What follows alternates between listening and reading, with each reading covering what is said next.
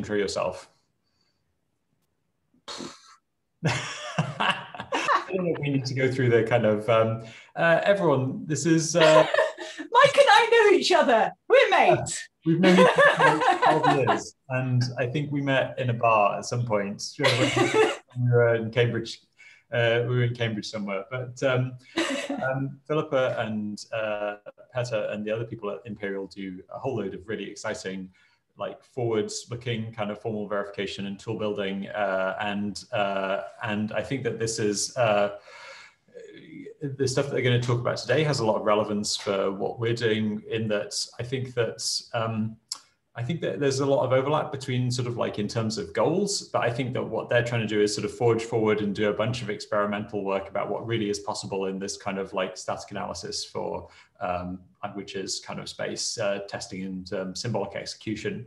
So I'm always excited to see what Imperial have come up with. So I think it'll be a fun one. So yeah, Philippa, please go ahead.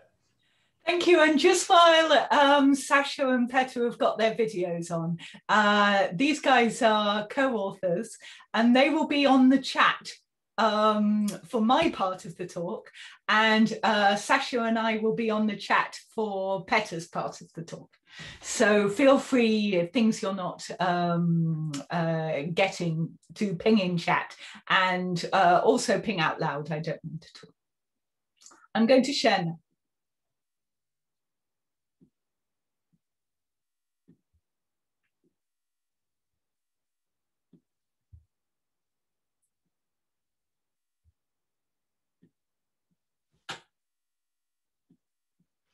So hello everybody, I'm Philippa Gardner, and I'm going to talk about Gillian, which is a platform for compositional symbolic analysis. And in particular, today I'm going to talk about verification for JavaScript code and C code. And I'm giving the first part of the talk, and Petar will give the second part of the talk on verification of AWS code. There's, as well as Petar here, there's also Jose, who used to be at Imperial and has just moved to Lisbon as an academic, and Sasha, who's a PhD student.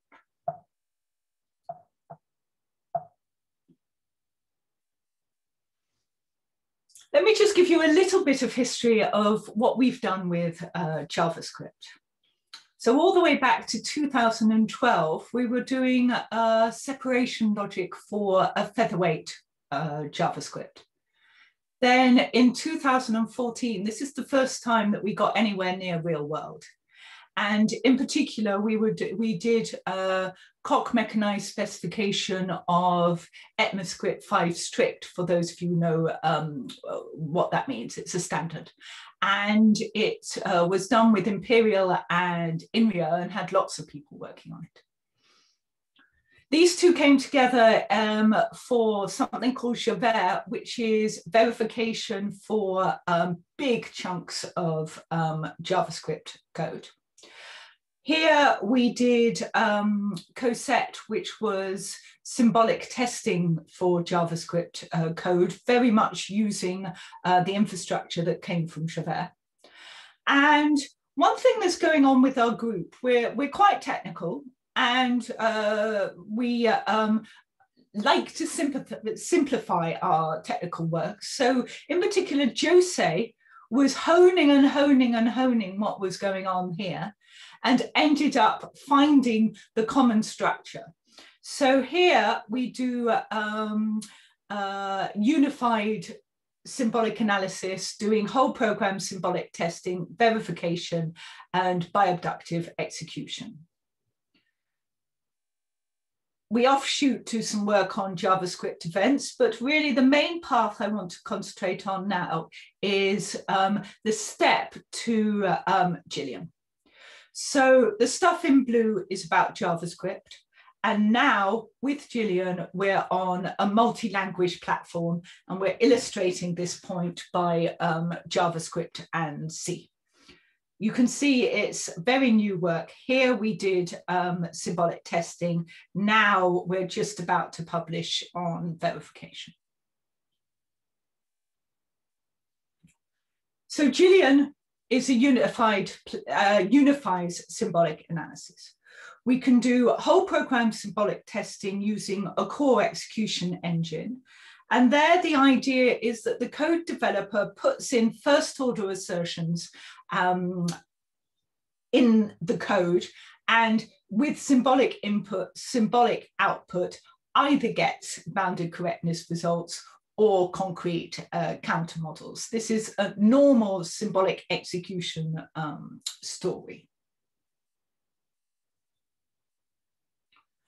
We've also doing full verification, and this is the work we'll talk about today. And basically the idea, it's a much more specialist code developer now who's putting lots and lots of annotations throughout the code and being quite sophisticated in building up the abstractions necessary to specify functions. We get functional correctness guarantees or totally unreadable failing symbolic traces that Petar and Sasha can read, and not many others at the moment, though we are trying to do better. And finally, we have compositional symbolic testing using the bi-abduction technique. This is for the general developer. There's almost no annotations. You either get bounded correctness specifications or lightweight bug reports. Here, we're very much in the realm of algorithm at the moment, nowhere near real world code. We will get there. The people who have made this work famous, of course, is the Facebook people.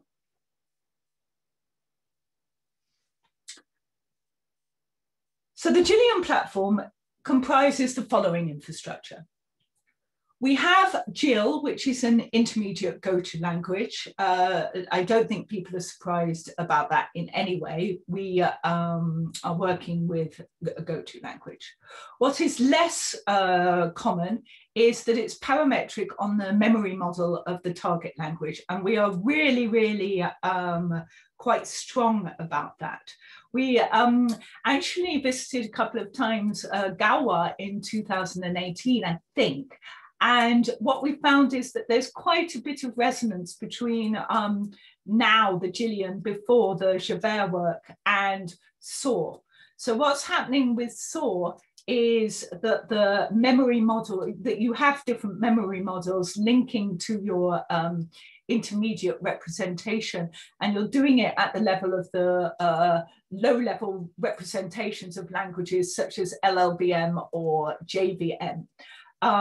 Here we are bringing that interface out to a tool developer that might want to instantiate Gillian with a particular target language.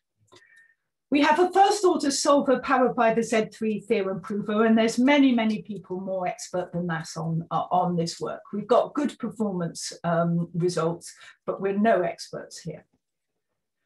And the thing that we really like is that we've got this modular analysis, first execution, then verification so that we can specify functions, and then the bi-abductive reasoning.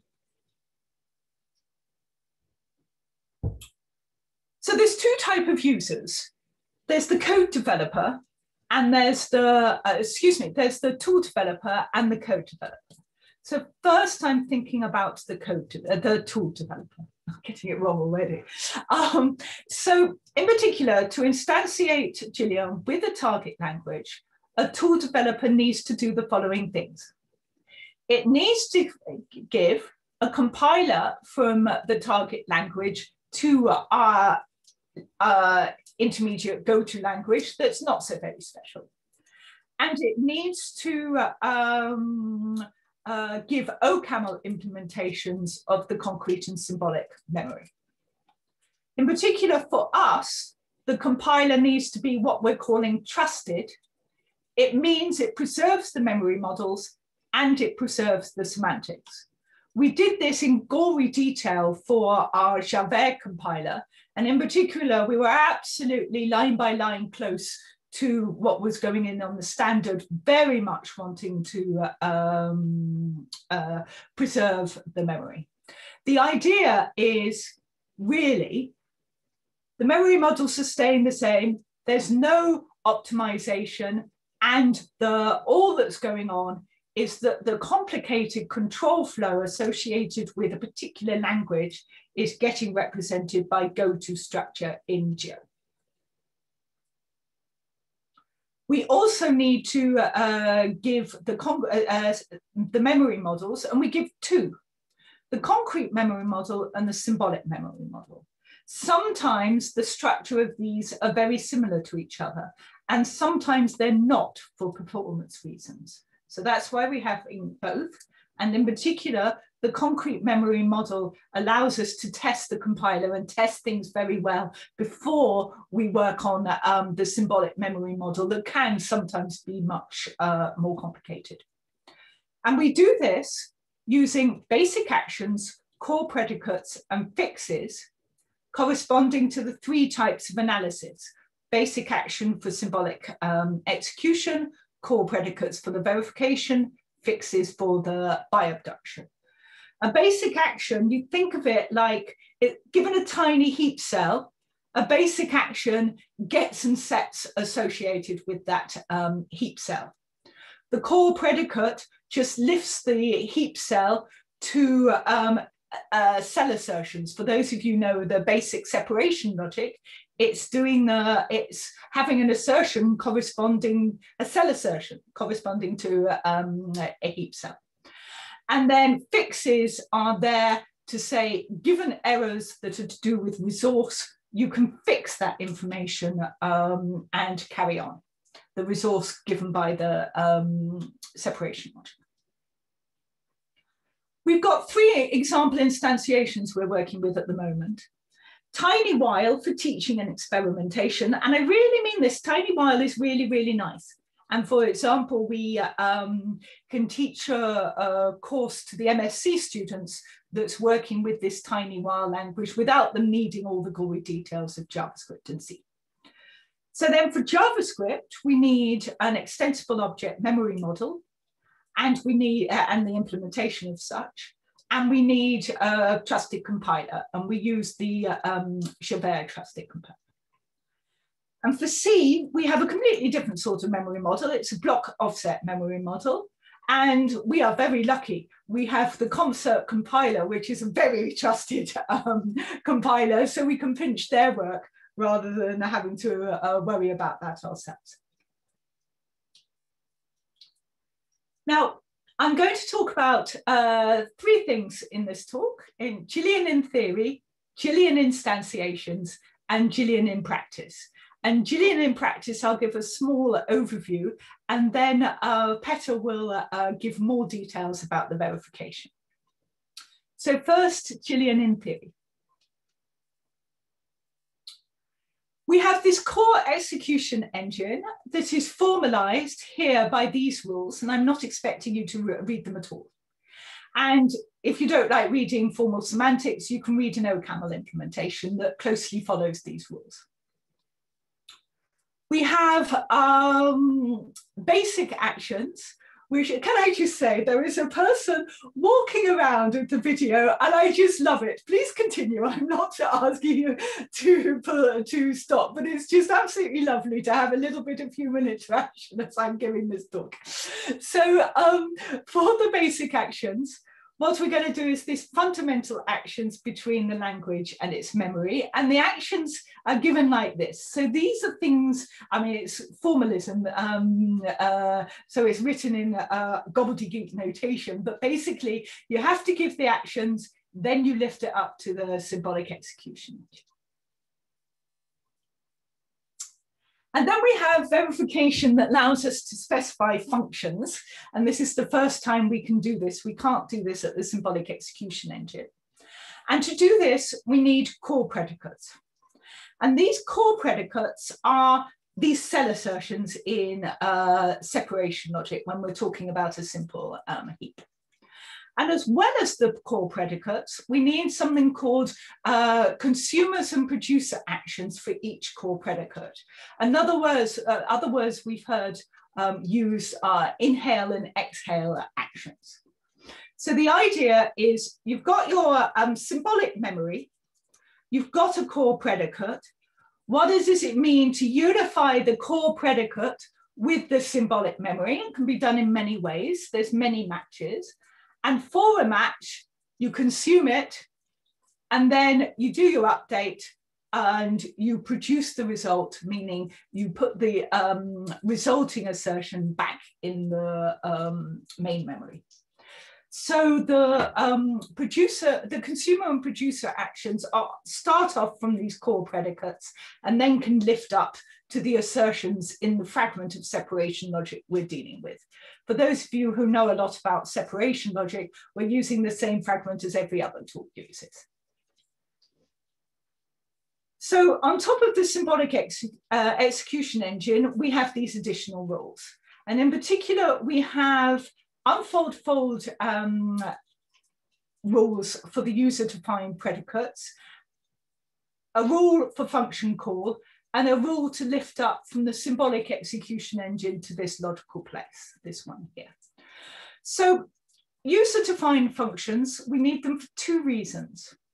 One reason is the tool developer needs to build abstractions to get to the place where the code developer likes to work.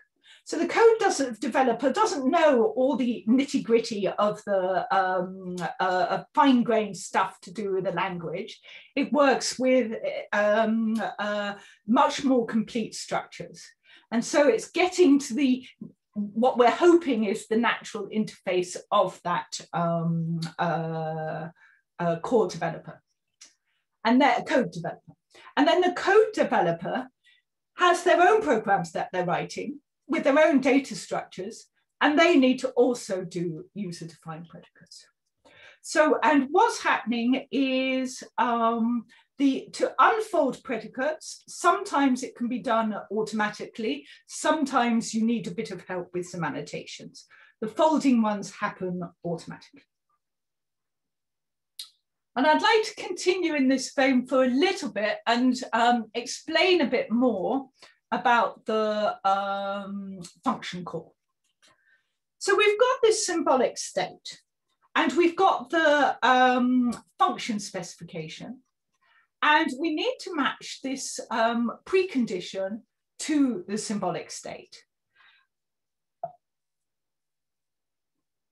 And we do this by unification, and in particular, find the substitution needed in order for a bit of the symbolic state to match the P. Again, there can be lots of ways this can be done. So then what we do is we consume it, leaving the frame in place, and we put back the post condition, this queue with the appropriate substitutions. So this is quite a simple thing to explain at this level. It actually took us a long time to fully understand this and fully formalize this. At this high level, it's quite simple to explain. Finally, I want to talk about bi-abduction. So in the core execution engine, we are very, very careful about the errors. And in particular, with the errors, we are able to fix some of them. We can't fix the type errors, but we can fix errors to do with missing resource in the sense of separation logic. And an error can have many possible type of fixes. So actually the tool developer needs to work quite subtly there. And again, I don't expect you to read the rule, but basically all bi-abduction is one extra rule on top of the rules we've so far given. And this extra rule says, if an action fails with a given fix, produce that fix in the current state, meaning that fix is an assertion and you can put it back on to the rest of the memory as long as certain first order formulae are satisfiable, and re-execute the action.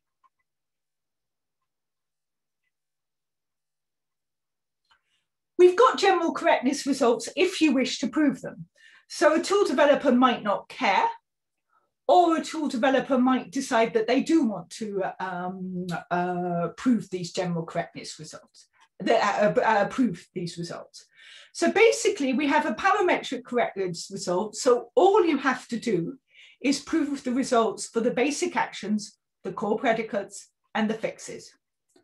So for symbolic execution, you have to show the correctness of the symbolic actions with respect to the concrete actions. Simple soundness result. This is what we've done. We've got forward soundness, we've got forward completeness, and this is enough to give no false positives. And we have backwards completeness.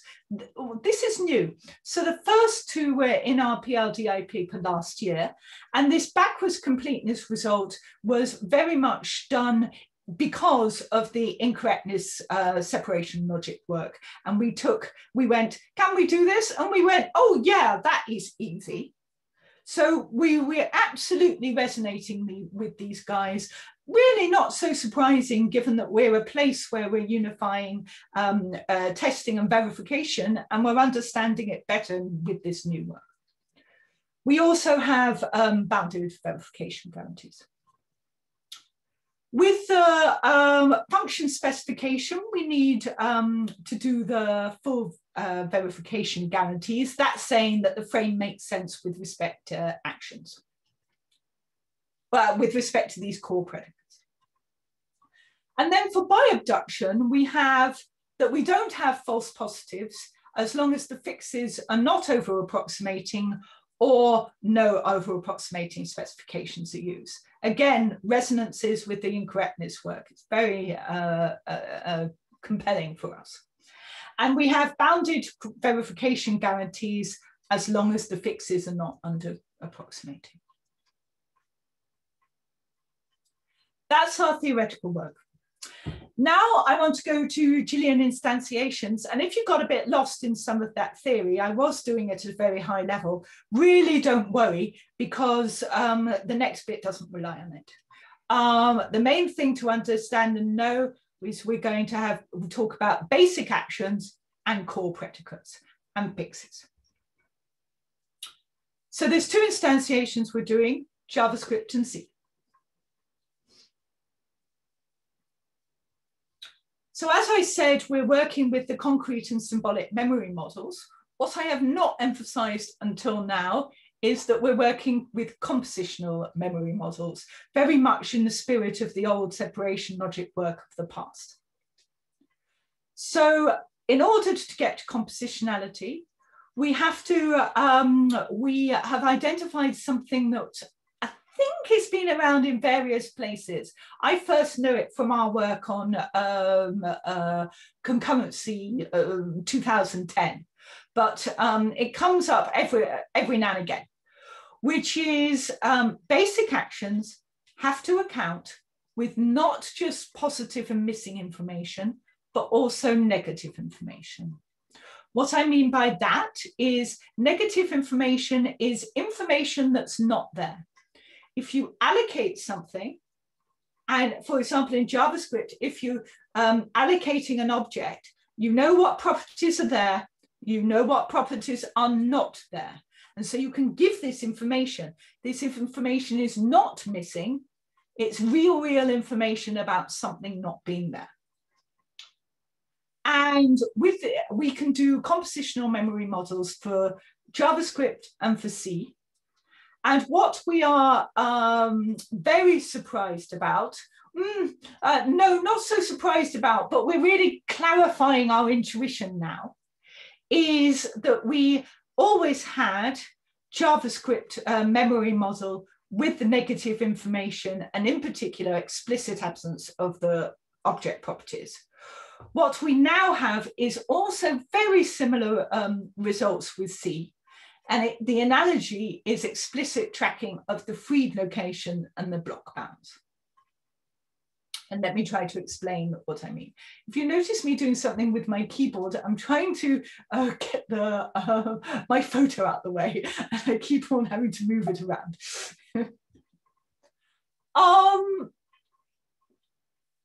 I'm going to talk about Gillian.js. So here is the concrete memory for Gillian.js in all its gory detail, which actually isn't so detailed. Even though the language is extremely complicated, the memory model is not. We have locations. We have a property table. By this, we mean that properties are strings given by this curly set of strings S here, and properties have their associated values, or the property is not there, given by this negative, this absent negative information. When you allocate, you know what properties are there or not there. We also have a domain table. The domain, again, to do with allocation, you know what properties are there and not there, so you can actually say it in a domain table and keep really close track of this. This is something that happens in the main code, but if you've got a function, you don't know what's around, so you don't have the domain table necessarily. So if you don't have the domain table, it could easily be missing and not part of the specification of a function.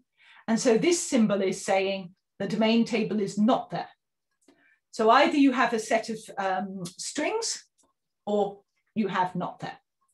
And similarly, you have some metadata that I'm not going to talk about. The JavaScript symbolic memory model is a simple lifting. We know from lots of people's work that you can sometimes even automatically lift symbolic memory from concrete memory. This is what we're doing in this case. And so instead of locations, strings, and values, we have arbitrary symbolic expressions.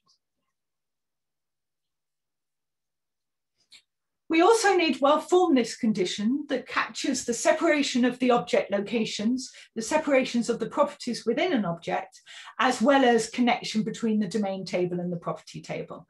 And that's what this lot says. These two are saying the separation of the separation. And this one I'll go through. It's saying for the domain table, when the domain table is not missing, then the domain of the heap, meaning this bit here, this domain must be contained in that domain table. It's a complicated way of saying something very simple. Just what formalism does sometimes. Now, JavaScript we know is a complicated language, but actually its memory model is extremely simple. We only have 6 basic actions for the management of the property table, the domain table, and the meta table. These are these gets and sets, the reads and writes. And so JavaScript's complicated because of the really complicated control flow. So in particular, a tiny little assignment has hundreds of pathways through the standard of what that means for that assignment. And that's all coped with by the compilation to the particular GIL code we end up verifying. The actual memory model is simple. We have 3 core predicates. We have this one that's very analogous to a cell assertion of separation logic. And this one says that given a location and a property, we either get a value or we get the information that the property at this symbolic location is not there. So this hat means symbolic. We also have the domain table saying at this symbolic location, we have this symbolic set, and metadata I won't explain. We have exact fixes for all actions, which means those nice correctness results hold. And just to emphasize, we have particular negative information, the information that a symbolic property is not at a symbolic location. And also this domain table is actually giving infinite negative information. So that's why this is good. This is really needed at the logic place, not at the symbolic memory place. This could be expressed in symbolic memory, but this one is about infinite information. It says whenever you have a symbolic string that's not in the domain table, and think how many strings you have, most is not in the domain table, then it is the case that the symbolic property is not there, given by this information. So this is a finite way of saying that infinite piece of information. I need to give you the basic actions that account for this positive, negative, and missing information. And I'm going to talk about a particular example, which is get property, which you intuitively know it's reading the property at the location. And this is for symbolic execution, symbolic location, symbolic property. Given this symbolic location in this symbolic memory, maybe it's not there. Maybe it's not in the domain of the memory, in which case the object is missing. Or the symbolic, there is a match between the location at the symbolic location and the symbolic memory. There could, of course, be lots of matches because we're in symbolic land. But let's take one of these matches. Now, is this property in the domain of H hat? So is this symbolic property in the symbolic heap? Yes. Then you give back the symbolic value. That's what's going on here. And it could be not there. It could be something that really has a concrete value. Or the answer is no. In which case, either the domain table is missing, and if the domain table is missing, then you haven't got that property and the property is missing. Or the domain table is not missing and the property may or may not be there. If the property is there, then it really is the case that you've got a missing property. If the property is not there, then actually you really know it's not there because the domain table's keeping track of what's there and what's not there through allocation. So in this case, you give back the information that there's no value there. So this is Gillian JS, and I've given the basic actions, I've given the core predicates, and I haven't given the consumers and producers, but they're variations on the theme of what I've done here. I can give the fixes. So here we've got an error which is missing object, and here we've got the error which is missing property. For the fixes, you could either fix by giving it a symbolic value, or you fix by giving it not the information that is not there, and you have to do both in both cases. And the reason for this is because JavaScript tries quite hard not to give error information, so it's not giving explicit errors. I'm now going to go on to Gillian C. And actually, we're really going to find that it's only a variation on the theme. I'm not going to be introducing really any more concepts at all. So we have a concrete memory. It has locations. And it could be the case that the location is freed, in which case the information about the location is not there. So here we've got not there happening at the level of the location rather than at the location property pair. But that's all the differences. This is how we deal with freed. Otherwise, the block is there and it's here. And the block can either be, the block consists of two parts, excuse me. It's gives a mapping from the offsets to values, and it gives information about the bound, or that information about the bound is not there. That's again something that might be the case for the function specifications. You don't have all information. You might have that information in the main part.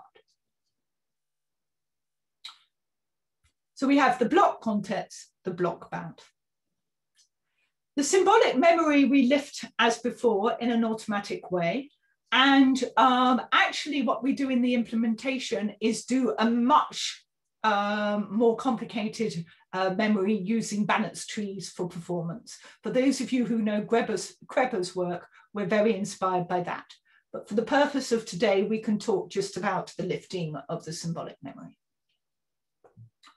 We have analogous well-formedness conditions. This one means if you have the bound, then the offsets must be lower than the bound. The other parts are separation parts. We only have a small number of actions again. We only have a small number of core predicates. They are slightly different because of the slightly different structure. Here we have that a symbolic value is associated with a symbolic offset and a symbolic location. Here we have the symbolic location has the information that the block is not there. And bound is like the domain table. We have getCell, which is an action very analogous to getProp. And look, the pattern is very similar. I'm not going to go through it all. If we have a symbolic location in a memory that is not there, then you have a missing block, but it could be there. But if it's there and but there's no block, it's being freed as given by this information here, then you get an error back saying use after freed. And that error can never be fixed because it's a real error in C. Otherwise, so we can keep going, we can end up with another error called buffer overrun, or we can end up with another resource error, which is the missing cell. These resource errors can be fixed, and they're fixed like this. A slight difference is that we only have one fix. You don't have the not there case, because the not there case is given by specific errors associated with C.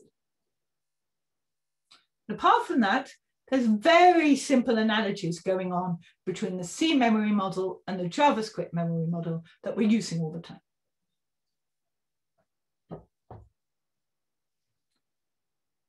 I'm nearly at the end of my part of the talk. I'm just going to give a minor summary of Gillian in practice, and then we're on to Petar. We've done symbolic testing of well-used real-world code, in particular Buckets.js for the JavaScript code and Collections-C for the C code. I'm not going to go into details here. We're very happy to talk about it. We've extended this work to events, and in particular, we have a general way of talking about events and then can instantiate it to specific cases.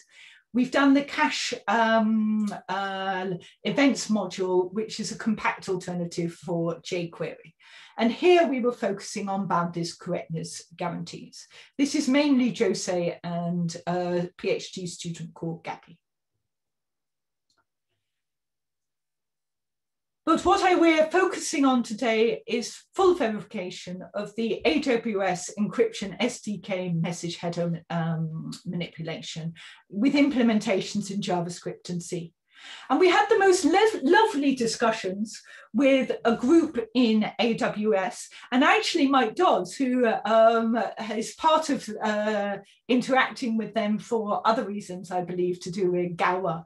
And he came along and very much was helping us specifying what we should be doing.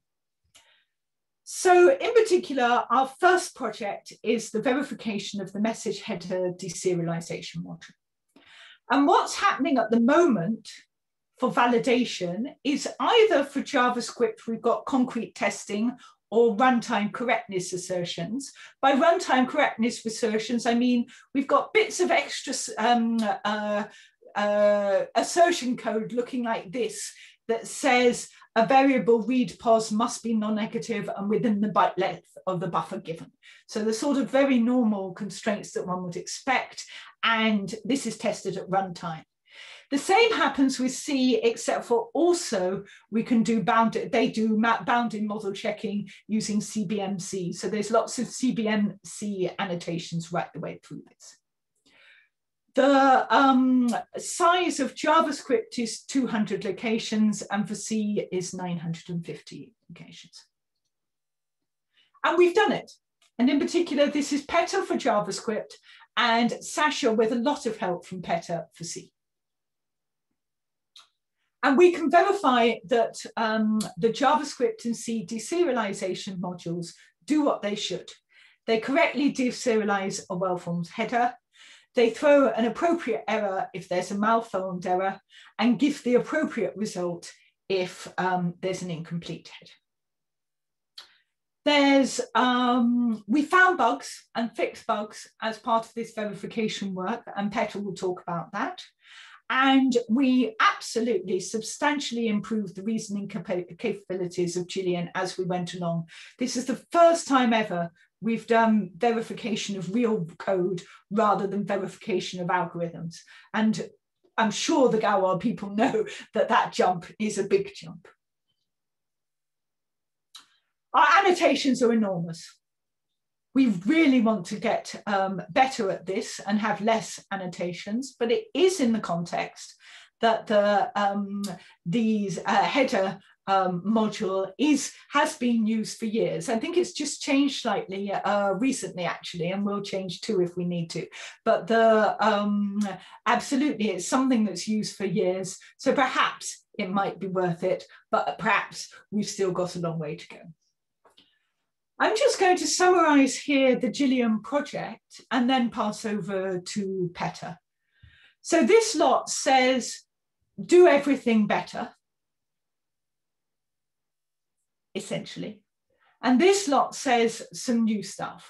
And in particular, Sasha he's just done submitted the artifact evaluation for CAV on this C verification work. So now he's free to really, really have a go at Rust. So no pressure there, Sasha. But now we know it's time to do it. And then we've got more analysis to do. I want to stress, because there's some related work that absolutely deals with concurrency. I spend a lot of my research career doing theoretical results to do with concurrency. And absolutely, I want to pull this into the Gillian framework, and we're nearly ready to go.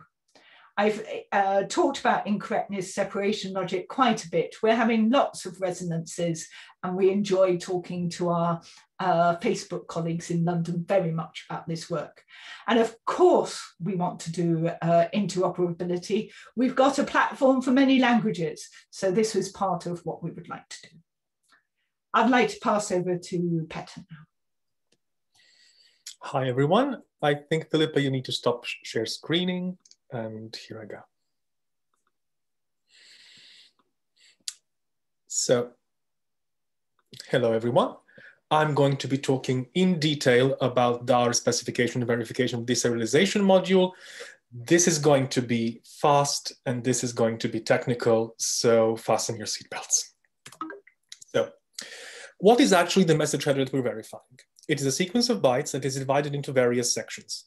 You can see all of the sections that are in the header here, and you can see their length in bytes above. Most of them are of fixed length, some of them are of variable length, for example, this encryption context and these encrypted data keys. And how do we actually do the specification and verification? We built a bunch of language-independent first-order abstractions that capture the header structure. Then using these abstractions, we'll build some language-specific ones that capture the related objects in structures and in C and JavaScript. We state and prove a bunch of lemmas about all the abstractions, and then we go and specify and verify all the functions. Here, we will focus on the encryption context and related functions, because this is a section of variable length. It's quite complex to specify and reason about, and we've actually found bugs related to it, both in JavaScript and in C. So now we're going to see what this encryption context actually is. And it is a list of bytes that represent a serialized list of key value pairs. It starts with 2 bytes that tell us how many key value pairs there are. So these are 2 bytes, and this number of key value pairs is actually obtained by converting this to an unsigned 16-bit integer. Then what follows are the key value pairs, and they all have a similar structure. So each key and each value is actually serialized by first giving 2 bytes that say how long the key or value actually is, and then that many bytes of the actual key and value. And we call this structure a field.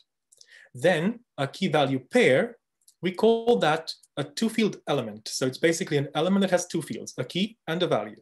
And then the entire encryption context is a sequence of KC 2-field elements. So now we're going to see how we build up the abstractions for this. And I was planning to show this in more detail, but I think it's going to be fairly high level. So for example, this predicate, we start with the field. And we have a predicate that describes a field. And it says, basically, it has 4 parameters, buff, pos, field, and len. And it says that the buffer buff contains, at position pos, a field that has contents field and is of total length len. And what does that mean? It means that the position has to be greater than 0. And then I need to get this field. So for that, I will first read this length by saying that it is a sublist, and this is the Gill operator for sublists. So it's a sublist of the buffer buff at position pos of length 2. And so this raw FL is effectively 2 bytes. So then using this built-in predicate of Gillian, I convert it to a 16-bit integer, which is flen. And then I take another sublist of the buffer, but this time starting at pos plus 2 and of length flen to obtain this field. And finally, the length of the entire field is 2 plus flen. And this is what it means to be a field. Then we use this abstraction to describe what it means to be a complete element. And this abstraction basically says that the buffer buff at position pos contains a complete element that has fcount field. This is another parameter of the predicate with contents element. And this is just a list of field contents and is of length len. I'm not going to show the details because this is really just like your standard linked list predicate, except that the link is that these fields are contiguous in memory. And in addition to this complete element, we have an incomplete and a broken element. An incomplete element is just a part of an element that with correct structure, but that hasn't been perhaps streamed over the network completely. This can happen. Or it's a broken element, which means that this structure is just incorrect. And then on top, we have a general element abstraction that incorporates all 3 types of elements. As we went from field to element, so we go from elements to element sequences, which basically gives us another predicate, this C elements, that says that the buffer buff at position pos has E count elements, each of which has F count fields. Its contents is now a list of element contents and is all of length len. And this takes us to the actual encryption context. So what does it mean for a buffer to be an encryption context with key value pairs KVS? Either it is empty and the key value pairs are empty, or it's not empty, in which case I can get this raw key count, again using a sublist that gets the first 2 bytes. I convert it to get an actual key count, which must be greater than 0. And then I have this complete elements, how many, KC of them. Each of them has 2 fields, the key and the value. And then their contents actually represent these key value pairs. And their entire length is this EC len. There's another issue that needs to be dealt with, which is the keys have to be unique. So I have to take the first projection of these key value pairs to get the keys. The keys must be unique, and the buffer must only contain the encryption context.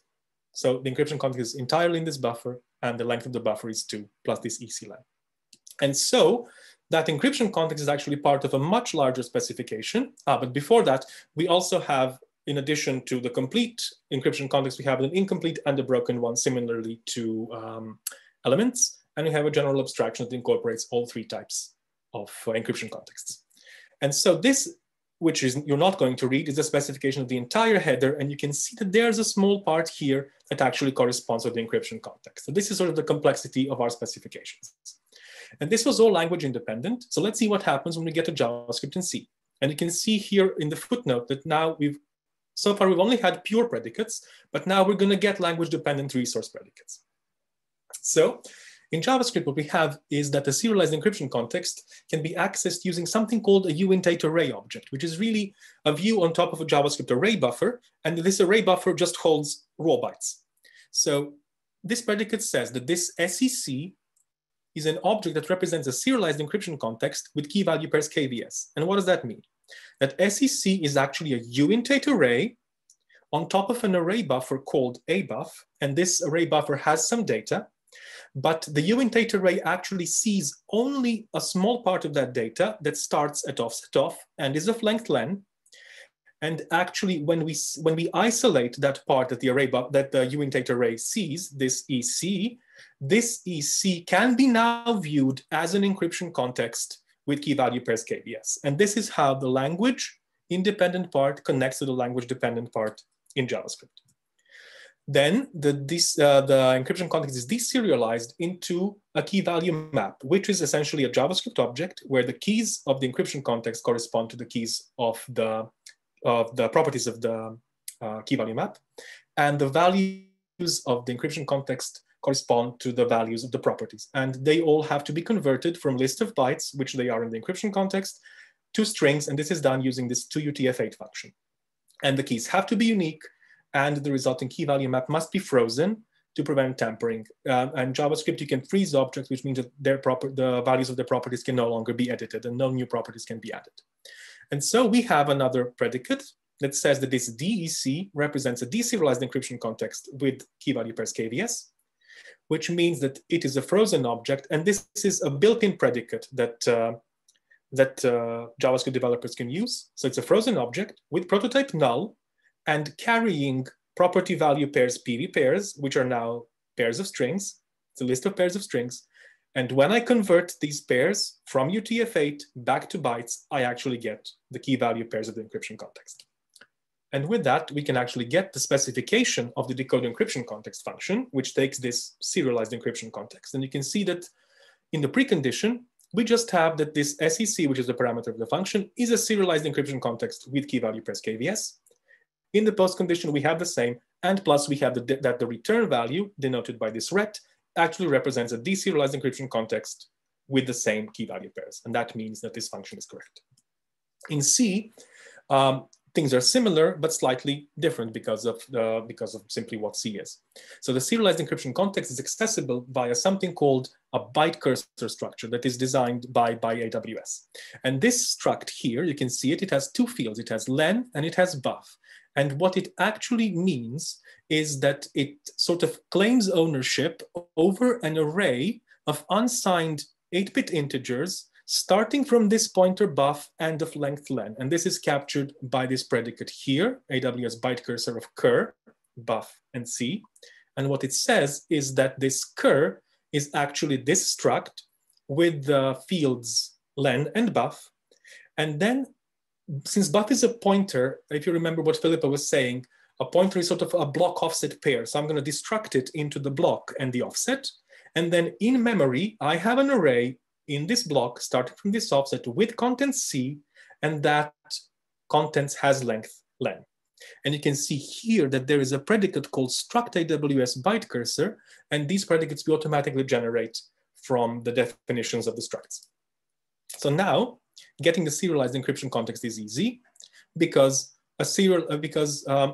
what we have is basically just an AWS byte cursor at this cur, but now the contents, we denote them by EC, and we require that they can be seen as, again, the complete encryption context with key value pairs, KVS. And here you can see again how the language independent and the language dependent part connect for C, and it's quite similar to the way they connect for JavaScript. Again, the encryption context is deserialized into a key value map of sorts, only this time it's not an object, it's an AWS C common hash table structure. So it's really a hash table, which means that the keys of the encryption context now become the keys of the hash table, the values become the values of the hash table, again, all converted to UTF-8. And we have that, and this EC is a deserialized encryption context with key value pairs KVS. If it points to a hash table, this denoted by this hash EC, and this hash table contains these key value pairs. And again, when converted from free UTF-8, we get the key value pairs of the encryption context. So you can see there is a lot of resonance between the specifications for JavaScript and C. The specification of the deserialization function is slightly more complicated, again, because of the C details. So it takes two parameters. This cur is pointing to the beginning of the serialized encryption context with contents EC and key value pairs KVS. And this EC is the resulting hash table, which in the beginning has to be empty. In the end, we have that the hash table has been filled correctly, and now we have a deserialized encryption context with key value pairs KVS. But you can see that this abstraction here, the C serialized DC, has been broken. And it's been broken because the AWS byte cursor, which was pointing initially to the beginning of the array, after this function is pointing to the end of the array. And you can see it here because the offset that was like hash off here it's off plus the length of the EC. And since the EC has to fill the buffer completely, there is nothing left in this byte cursor. So now this concludes the very, very technical part of the specification, and there are just some caveats we need to talk about. So the original JavaScript code was written in TypeScript. We allied the types to get JavaScript. This could be automated and does not lose meaning. We support some ES6 features, but some we did rewrite to ES5 without loss of expressivity. Most of the runtime library functions that the deserializations module use, we axiomatize. We axiomatize, for example, array buffer data view of JavaScript. We axiomatize also a lot of functions in the AWS C common library. Some of the functions we do verify, and in C we even found bugs in some of them. Some of them we just symbolically execute and don't particularly care about specifying. When it comes to higher order functions, we have also two approaches. We either axiomatize them, such as the 2UTF-8 function, which converts lists of bytes to strings. We just axiomatize it as an injective function. Or we specialize them by, for example, the array list library of AWS C Common, which is higher order. We have to specialize it for this particular data type that, that the header requires, which are encrypted data keys. So now that was specification. There's also verification, and it carries a lot of complexity. It requires a lot of automatic and manual reasoning about things like list concatenation, sublists, sublists of lists of symbolic size with symbolic content, which is now automated and is part of the first order solver of Gillian. Also things like first projections of lists of pairs, element uniqueness, list set conversion, most importantly, manipulation of all the user-defined predicates. So lots and lots of lemmas, some unfolding, luckily folding is automatic. Getting the annotations right is very complicated. So to illustrate this, here is the main loop of the decode encryption context function of JavaScript. So we need to set up and establish the loop invariant, and we need to reestablish the invariant afterwards. To set the invariant up, we need 4 tactics and like 27 invariant components. This is it here. To reestablish it, we need to apply a bunch of lemmas, like 8 of them, and then do one last tactic in order to reestablish the invariant and get the structure right. There is absolutely no time for me to show the actual verification. I will show it as the questions go. And finally, to summarize the bugs, we found 2 bugs in JavaScript, 3 bugs in C. In JavaScript, both were found in the decode encryption context function. The first one we predicted in our original paper on Javert. It's a type of prototype poisoning bug, and we found it here in the wild. We found it in cache, we found it in jQuery. And what it says is if key of the encryption context coincides with the property of object.prototype, an exception will be thrown. The other bug is more like a vulnerability, because in one scenario, the deserialized encryption context was returned non-frozen. And this allows third parties to add and remove keys from this context after authentication. So this is non-secret, but authenticated data. So this is possibly, this does constitute an issue. When it comes to C, in the AWS C common library, we found that each string over allocates 8 additional unused bytes. We found that one of the functions can exhibit undefined behavior. It does only add null plus 0, and lots of compilers can deal with that and do deal with that, but this is technically undefined behavior. But the most interesting thing was, again, in the function that decodes the encryption context, which had a logical error. And in the case where there were not enough bytes to read the encryption context, instead of stopping, parsing does not stop, and it continues to parse the next section of the header, which are the encrypted data keys. And this actually allows malformed headers to be parsed as correct. This is a fairly serious one. So now the things we can do with Amazon to continue this work is perhaps the verification of the serialization function, which is quite difficult, results saying that serialization, deserialization are each other's inverses, and it would be really nice to try and integrate the verification with Amazon infrastructure. I have a very ambitious goal, which is to try and understand what does it mean to get academic verification sort of towards industry, what are the limitations? You've seen the amount of annotation, it's all very, very difficult. And we are hoping to understand what the bound is. There's also symbolic testing, which is much easier for developers. If the serialization, for example, proves too hard to verify, we can try and do bound correctness with symbolic testing. We can try to symbolically test Amazon, other Amazon code. We might be fairly ready for that. And one of the things when talking to developers that they really expressed a great desire for was to get some sort of feedback in their IDE of choice, for example, VS Code, and we are working on that as well.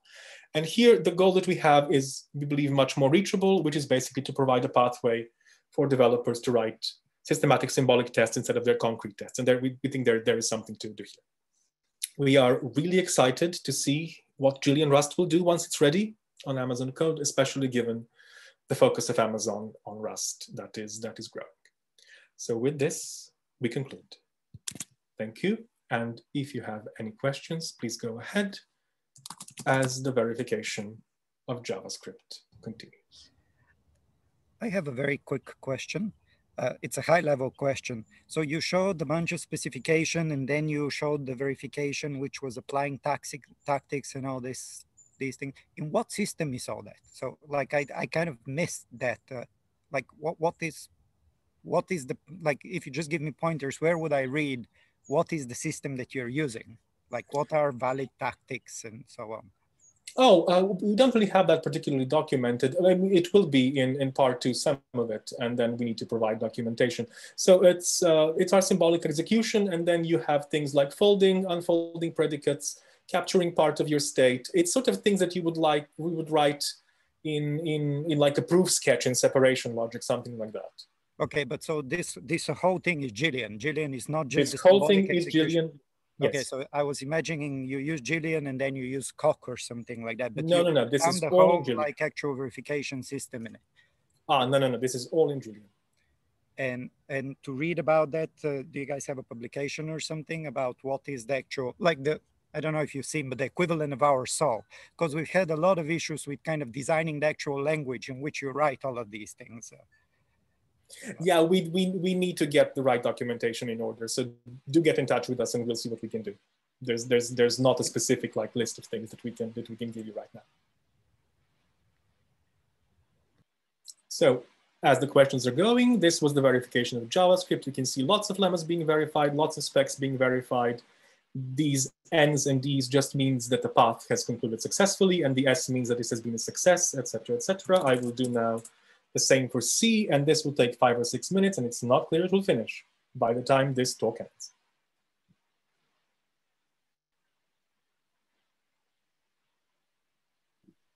I have a question. Go ahead, Simon. Can you talk a bit about, like, you have sort of roughly, what, 4 times as many lines of annotation as you do, like, code? Is that about right? Like 4K to 1K sort of thing? Between 3 and 4K, yes, let's say. But it's sufficiently dramatic, yes. Can you, like, what are you doing there, right? So is it like all kinds of stuff, or is it dominated by, like, do you have to kind of, for example, show the kind of framing, you know, how the frames are decomposed, for example, manually? Like, what are you doing? No, frames are not, no, not that. It's really, it's definitions of the predicates. It's the lemmas associated with the predicates. I can perhaps show some of that if I manage to find them. It's, no, where is it? It's in here. So it's things like this. It's really just definitions of predicates, definitions of predicates, definitions of predicates, lots and lots and lots of them. And they are reusable, which is a good thing. So a lot of the things for JavaScript, we could just reuse for C. And then, for example, for C, when I get it, so here in this header, you really have lots of annotations. And these are the tactics that the gentleman before was asking about. So it's basically applying lemmas, unfolding, doing tactics in one case, doing tactics for the other case, asserting some parts, stating the invariant, some unfoldings. It's mostly invariants and lemma application, I would say. So but there's a lot of abstractions. So maybe, so there's a lot of specification, which I understand, but do you think some of this stuff could be reduced with further automation? Or is that like... it would be interesting. It would be interesting to try and get automated lemma application, but this is very, very difficult to get the order right. So perhaps the unfolding of predicates, but the thing is, this is real-world code, and to get the invariants right, and we have to have invariants. We can't infer invariants at the moment. We just have to have a lot of annotations. Thanks. You can see in the background, the main function of C is getting parsed. This will take, given the resources of my computer, at least some 5 or 6 minutes more. I think there's something going on in chat. I don't quite know who's moderating. I don't know. Are there any other questions? Yes, I just typed a question in, but I'll say is. Oh, yes, I see. Yes, go for it. Yeah, you could read it. Basically, I'm slightly confused about the dependencies here. Your narrative, your assertions seem to be verifying that the encryption context has a certain length, and you're looking at whether the given bytes is well formed within that. But in practice, isn't it usually the case that you only know the length by decoding it? I mean, it's the information in the data that tells you what the length should be. Yes. And in that sense, there is no known length there is no length for it other than the bytes have not arrived yet. So what actually happens is that these predicates, you can think of them, I'm going to do something now, I'm going to edit the presentation like. So this is what happens. You basically know these two, and then you will learn these two as you go, which is, I think, what you would intuit, because these predicates have something called in and out parameters. And if you know the ins, then you get all the outs. I see. So I should think of them like logic variables that could be. Absolutely. And you can see here that I'm doing, for example, in this uint16, I have this raw FL that I've learned before, but this FLN is something I'm learning now. And then I continue, and then I continue. And we have a unification that goes from the ins to the outs, and it's fully parametric. I see. I mean, that's a really good catch. In the meantime, the C is to verify.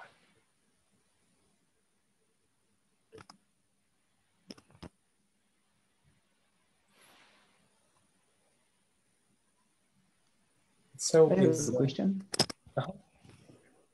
So in the presentation, it's mentioned that you are thinking of applying Gillian to some DSLs. Can you tell us what type of DSLs you're going to? We are looking for people to give us DSLs. We don't have any. We really like, if you have a DSL, what can we do something? Maybe because the thing is that we are on very complicated real-world languages. We're on JavaScript, we're on C, we're on this and that. We could perhaps, you know, we could use a smaller language and see what we can do. We wouldn't mind entirely. What do you anticipate as any new challenges you'll see with Rust that you didn't see with JS or with C? Sasha, do you want to answer that? If you're there.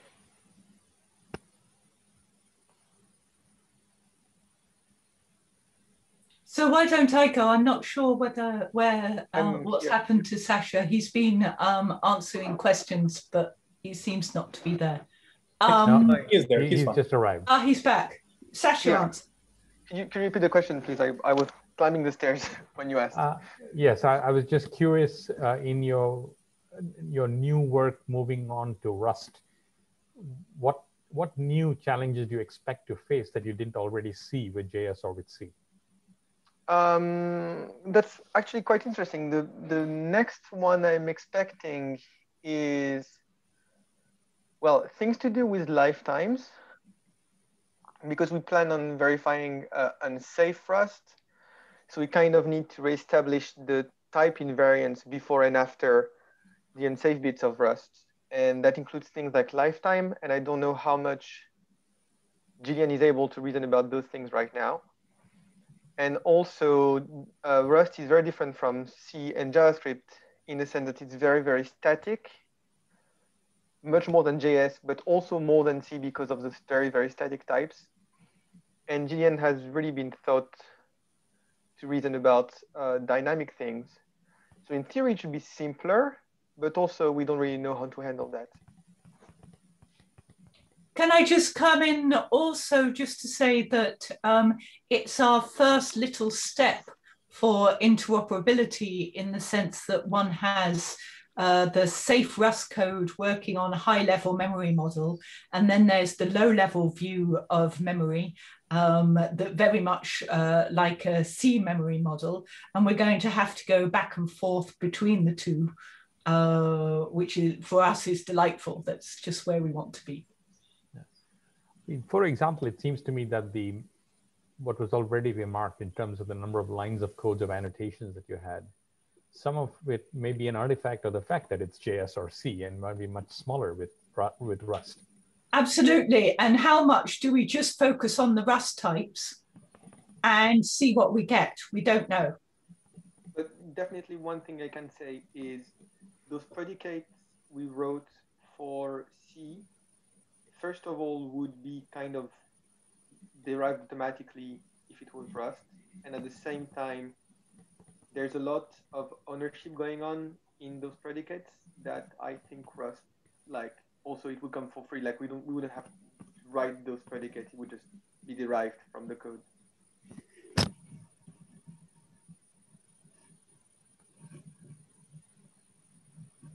So thank you for the questions. Are there any other ones? I seem to be moderating now. I'm not quite sure what's going on.